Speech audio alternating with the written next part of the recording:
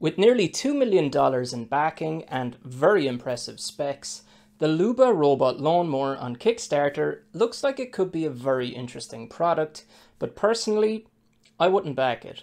Let's take a look at the main selling points of this machine. I would have much preferred if this was a hands-on review, and I was in contact with the manufacturers, Mower, about doing a review, but it didn't work out. More about that later. Let me start by saying, on paper, this is an absolute beast of a machine. The big step forward between this machine and traditional ones like my Works Landroid is the way it navigates. For traditional robot mowers, a wire is installed around the perimeter of the garden, and this is what the mower uses to know where the lawn is. It basically just drives around randomly till it hits the wire and then moves in a different direction, and it does eventually cover all the grass. The Luba has no wire and uses something called GPS RTK to know where the boundary is. Regular old GPS, like you'd find in your phone, is typically only accurate to about a meter or so, which is not enough for a device like this, because the difference of a meter might have your mower in your flower beds, but using RTK can increase that accuracy down to a couple of centimeters. The Luba is not the only mower that makes use of RTK. The Navimo series by Segway also makes use of it, and you might have seen the Open Mower project by Clemens Eilfein, which is a project where he replaces the electronics of a cheap mower with custom ones he designed to make use of RTK. So this no boundary claim is definitely possible and not something that's too good to be true or anything like that. There is even proof that the Luba system works. The Something to Look At YouTube channel has a video of setting up the Luba. While I don't think installing the wire is that big of a deal, and the simple system does work fine, the more advanced navigation that the RTK system allows for is a plus for sure. Next feature I'd like to talk about is how big of an area it can cover. According to the Kickstarter, it can cover up to 5,000 square meters of grass a day, which is roughly the size of an American football field. And because you don't need to cut the grass every day, in theory, this means it could potentially cover a garden several times that size, which is probably going to cover most people's needs. There are traditional robot mowers that can also cover large areas like this, but they are much more expensive. To give some context, the Luba costs about the same as a 2,000 square meter version of the Works Landroid, and that 2,000 number is not what it can cover in a single day, it's just what it can keep on top of over a week or so, so you're definitely getting a lot more bang for your buck with the Luba. There are a few reasons I can see that allow it to cut so much. First, it has a much wider cutting width than most robot lawnmowers. At 400mm, it's almost double that of the 2000 square meter Works mower, which only has a 220mm cutting width. It achieves this by using dual cutting plates. Second, it has a very large battery, a 10 amp hour battery compared to the 5 amp hour of the large Works, which should allow it to stay cutting longer in between needing to go back and charge. And the third, and probably most important of all, is the advanced navigation.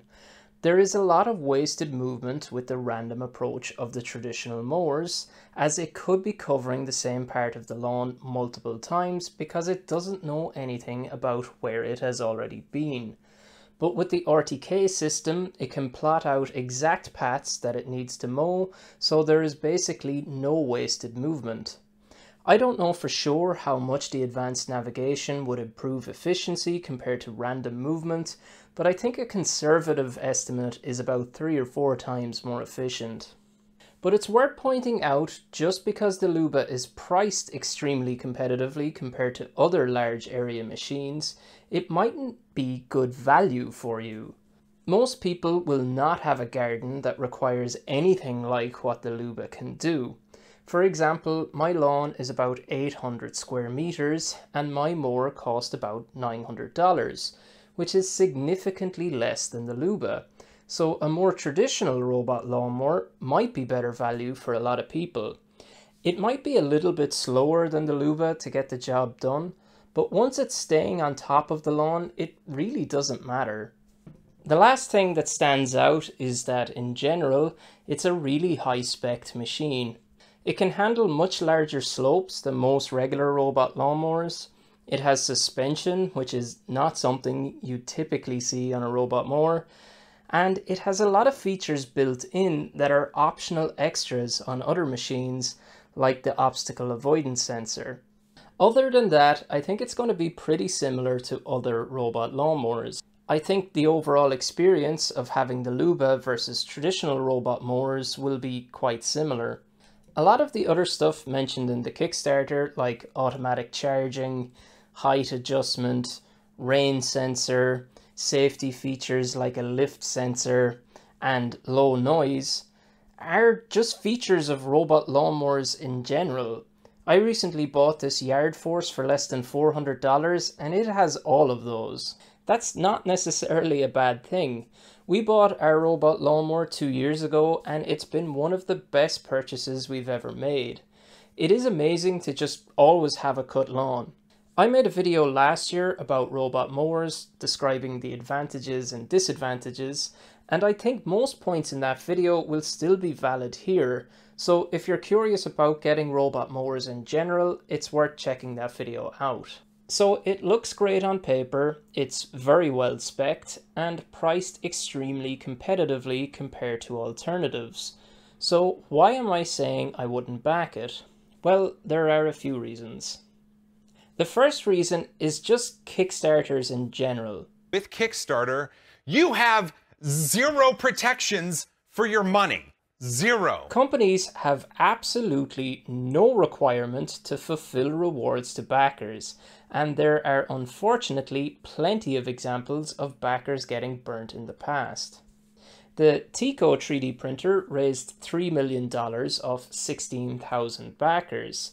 They shipped the first 4,000 units, which were apparently terrible, and they went bankrupt, leaving 12,000 backers with nothing. More recent and probably more relevant is the Toady robot lawnmower. Backers were originally promised to get their device in November 2020, and if you look at the comment section of the Kickstarter, there's still a lot of backers who haven't received anything yet. Now, a lot happened in 2020, so maybe you can't put all the blame on the campaign runners there, but these people thought they were getting a robot lawnmower in 2020, and they still don't have one, so the money is gone, but their need for cutting grass is still there, so they probably had to sort something else out in between. So this is the type of thing that can happen with a Kickstarter. Even on Kickstarter's own website, there is a report that 9% of projects fail to deliver their rewards. Which is why you should never, ever put money into a Kickstarter you cannot afford to set on fire. I don't know about you, but I don't have $1,200 of lighting on fire money. It's even called out pretty clearly on the Kickstarter page. Rewards are not guaranteed. So it is interesting that the very first words in the campaign are guaranteed delivery by Motion. We'll talk about that in a second. And even if you get the product, you don't have the same consumer protections you would if you bought it through a traditional store. If the machine does not work correctly or breaks, they are not obliged to do anything about it. Again, they say that they will, but what does that mean? The second reason is there are a couple of weird things about this Kickstarter, like that guaranteed delivery claim. Guaranteed by what? What is the recourse if they don't deliver? It's mentioned at the top of the page. It's mentioned in the risks and challenges section that guarantee 100% delivery for all pledges and backers will definitely receive the products after ordering. And again in the FAQ section, the Luba team guarantees 100% delivery for each reward purchased. But there is no additional information on how this guarantee works. I could guarantee that I'm the wallet inspector, But what happens if I'm not? Hey, that's not the wallet inspector. If you buy something in a store and it has a guarantee, there is a legal recourse if you have problems with that product. There doesn't seem to be anything here, and I don't think that looks great. I think they are just trying to convince any doubts in buyers' minds with nothing backing it up. But I hope they deliver as promised, and I never have to be proven right on this one. Another thing unusual about this Kickstarter is the low goal. It's only just over $6,000 or 5 lawnmowers, which, let's be honest, really isn't enough to do anything with for a project like this. I think when most people think about Kickstarters, they think of this product that is being pitched that would not exist if it wasn't for people backing it on Kickstarter, but this is not that. Even without the low goal, since they're planning on shipping mowers starting in July, this product needs to be basically already completed. The fact that it's in CE certification, according to their timeline, also indicates this.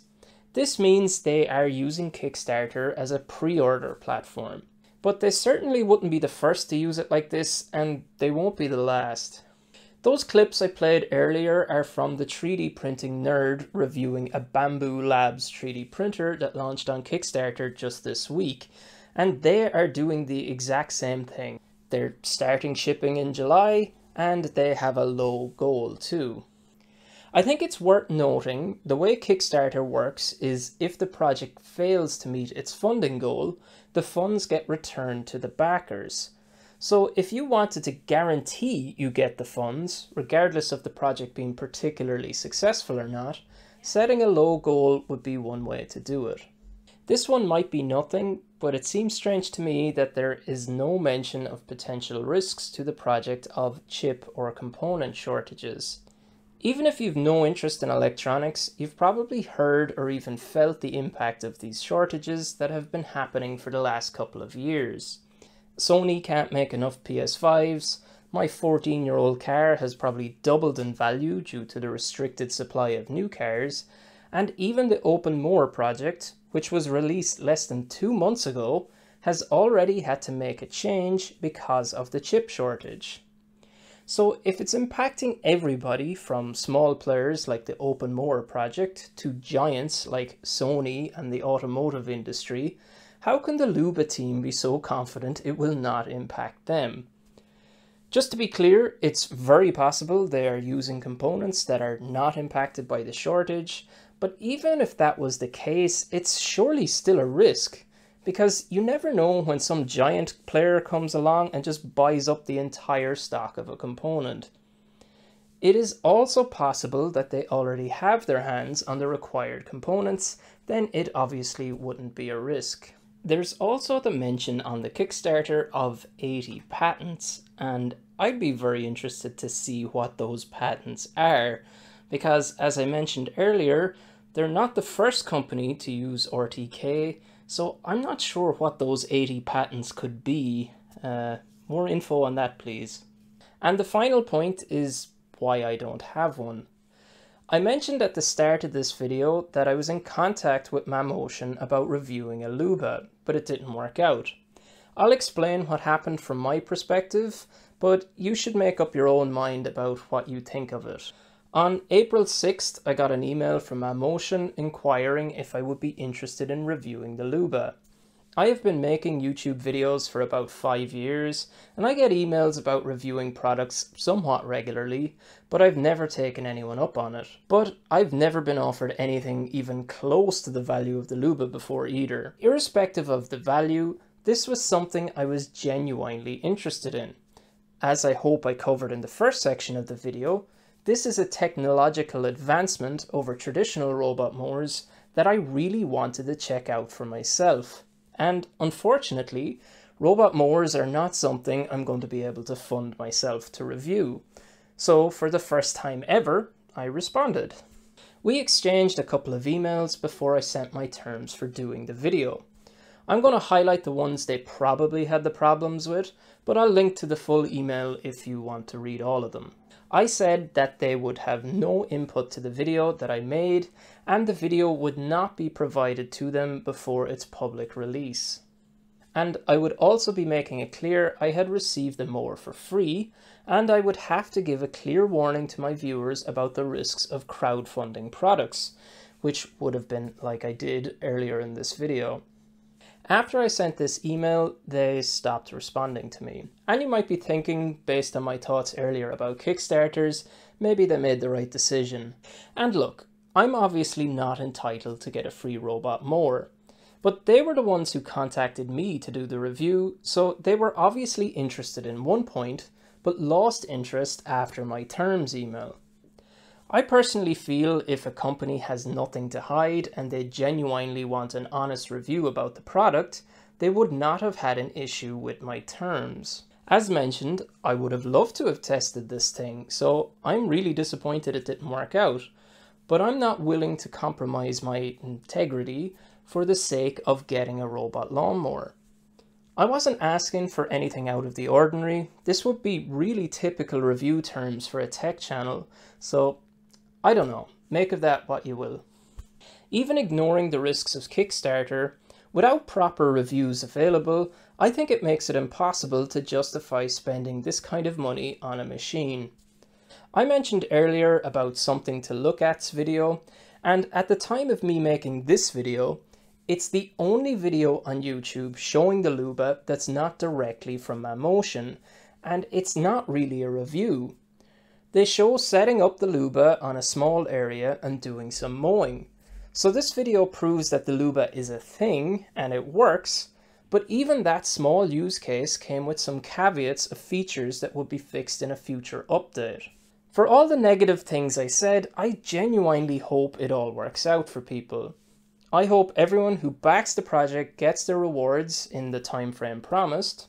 The Luba ends up being a success and becomes a competitor to existing robot lawnmowers available, but I guess time will tell.